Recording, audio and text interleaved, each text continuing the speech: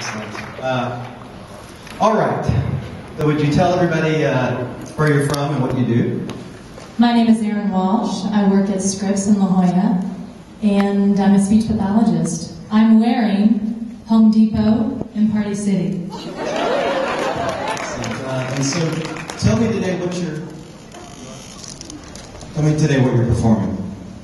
I'll be performing "You and I" by Lady Gaga.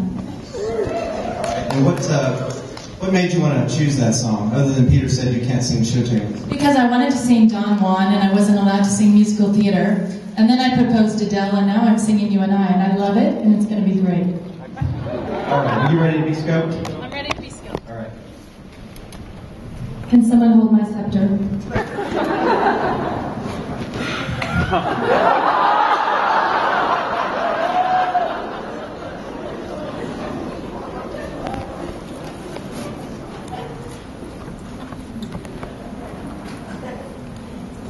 Oh, that feels awesome. Woo!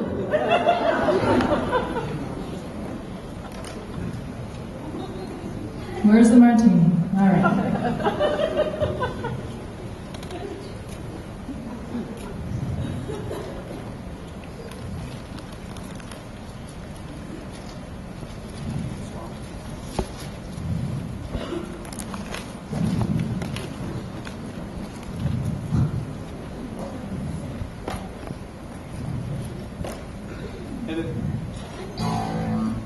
Crank it up. Woo.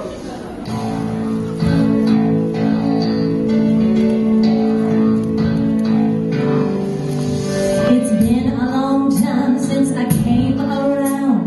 Been a long time, but I'm back in town. This time I'm not living without you. You taste like whiskey when you kiss me. Oh, I give anything again to be a baby doll. This time I'm not living without you. You said sit back down where you belong, in the corner of my bar with your high heels on. Sit back down on the couch where we made love the first time, and you said to me this, something about this place. Something about lonely nights and the lipstick on your face. Something about my cool Nebraska guy. Oh yeah, something about, baby, you and I. It's been 2 years since I let you go. Couldn't listen to a joke or rock and roll. Muscle cars drove a truck right through my heart. On my birthday you sang me a heart of gold with a guitar humming and no notes. This time I'm not living without you. You said sit back down where you belong, in the corner of my bar with your high heels on. Sit back down on the couch where we made love the first time, and you said to me this, something about this place. Something about lonely nights and my lipstick on your face. Something about my cool Las Vegas guy. Oh yeah, something about, baby, you and I. Oh, you and I. You and I. I'd rather die without you and I. How you and I. You and I. Oh, I'd rather die without you and I. It's been a long time since I came around. Been a long time, but I'm